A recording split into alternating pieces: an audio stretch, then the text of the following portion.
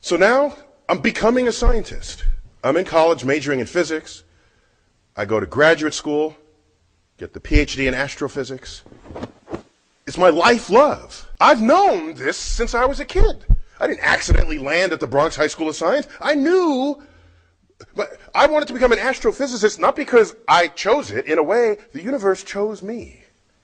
That first day in the Hayden Planetarium at age 9 as a kid, and I looked up and the lights dimmed and the stars came out.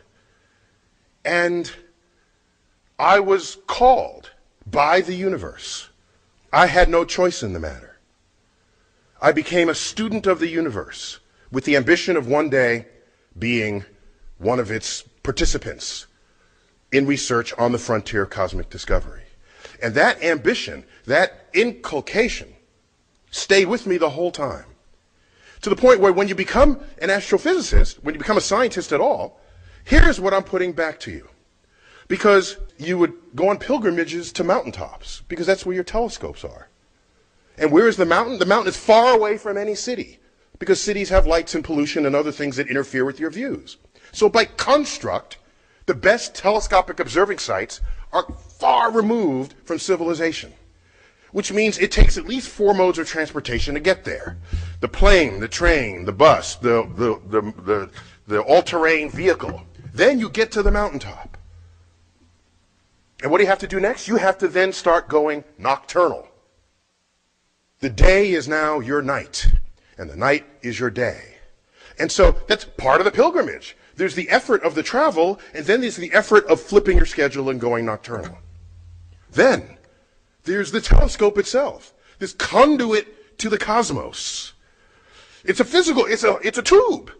It's a conduit. And I sit there and I reflect on it. My specialty was the center of the Milky Way galaxy, 30,000 light years away. And so I have my digital detectors, I've got the telescope, it's dark, it's just me on this mountain and the universe. And I look up and I just think to myself, there are photons that have been traveling for 30,000 years. And I'm sort of snatching them from this journey and planting them into my digital detector. And then I started feeling bad for the photon, and I said maybe it wanted to continue, but I got in its way. But then I said no, those are probably happier photons than the one that slammed into the mountainside, that will go unanalyzed and will not contribute to the depth of our understanding of the universe. But so there's not only the fact that I'm on the mountaintop, there's the knowledge and the feeling that I'm reaching out to the universe with these methods and tools of science. And then add to that the sum of 20th century knowledge about the origin of the chemical elements, something the chemist would not be able to answer without the help of the astrophysicist. You can't go to the chemist in your high school chemistry class and say, where did these elements come from? The teacher wouldn't know outside of the domain of science, from within the domain of chemistry. That was informed by astrophysics.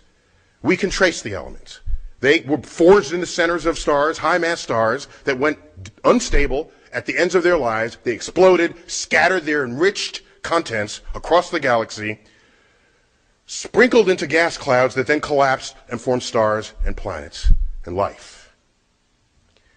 And so these ideas, these cosmic perspectives, this pilgrimage to the cosmos, there are people who say, this makes me feel small because I need to see the immensity of the cosmos. And I say, no, you're not thinking about it the right way.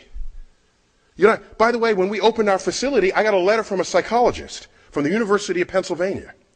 He had seen our show, which was a zoom out from Earth, and Earth just shrinks to nothingness as you go to the edge of the universe. And he wrote me a letter that says, I specialize in the psychological effects of things that make people feel insignificant. And I thought, bummer of a job. Man, is that what you do for a living? And he said, needless to say, your show was the greatest elicitor of feelings of smallness I have ever seen. Will you allow me to conduct a survey on the people who visit your show?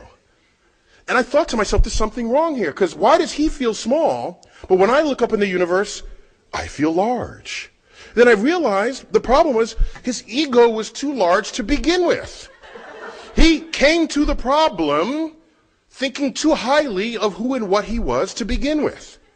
because then everything that happened in the show destabilized his self-image. Whereas I know that the molecules in my body are traceable to phenomena in the cosmos. And it's our 15 pounds of gray matter that figured this out. There's a kinship with the cosmos that resonates deeply with New Age thinking, but I'm not apologetic about that. It's what we find. If whatever we find resonates with whoever, go ahead, take it. But what I want to know is, we're in one of the greatest centers of neurophysiology. I want somebody to put electrodes on my head. And when I reflect on our kinship with the cosmos, when I do the calculation that shows that a 15-ton meteorite that we have in the center of the Rose Center for Earth and Space, it's an iron meteorite. When I do the calculation that shows that if you take all of the iron from the hemoglobin of the people in the tri-state area of New York City, you can recover that much iron out of their blood and realize that the iron from that meteorite and the iron from your blood has common origin in the core of a star. Tell me what part of my brain is lighting up, because that excites me. That makes me want to grab people in the street and say, have you heard this? It's quite literally true that we are stardust. In the highest exalted way one can use that phrase. And so I feel, and I use words. I bask in the majesty of the cosmos.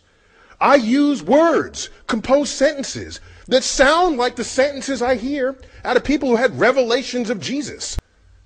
I want someone to do that experiment, because the day you do, if the same centers in my brain are excited by these cosmic thoughts as what are going on in the mind of a religious person, that's something to know.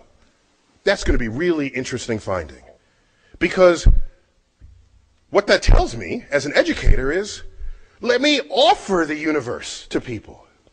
And they'll start taking it in. And they'll start achieving those feelings that they had before.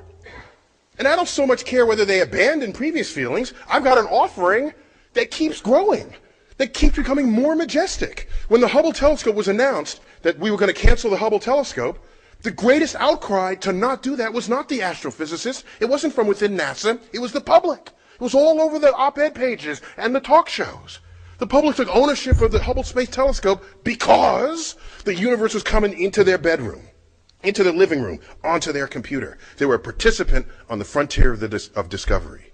And as far as I can tell, if you let them know that it's not something that we're in the universe, but in fact, given the chemistry of it all and the nuclear physics of it all, not only are we in the universe is in us. And I don't know any deeper spiritual feeling than what that brings upon me. And I just wanted to leave you with those thoughts.